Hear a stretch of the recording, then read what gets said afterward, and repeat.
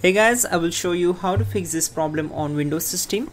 In the first step, just go to search bar and type your CMD, then right click on it and select run as administrator, select as.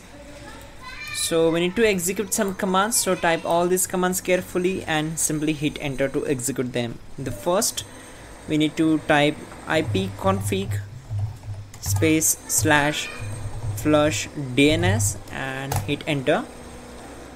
Now type netsh winsock reset and hit enter. So we need to restart the computer in order to complete the reset, but before that we need to simply type exit and again go to settings,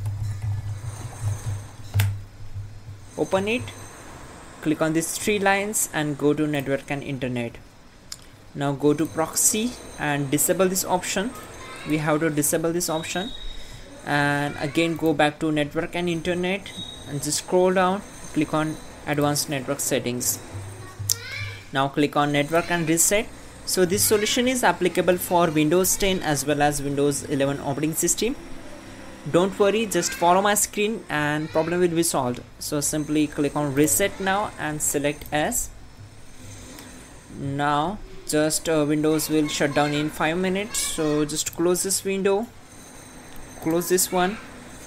Now before the restart process we need to open the services window, just open it. Now we need to select any other services and keep pressing W until we found the WLAN auto config. So it's the simplest way to get WLAN auto config services quickly.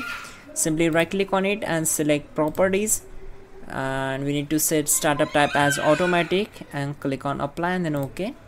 Again we need to right click on it and select restart. So this will take few seconds to complete the process. Once done, we need to restart the system. You can also check out our description link to fix this issue quickly and effectively. Go and check out, try that solution, and yeah, don't forget to like the video. Please do subscribe the channel.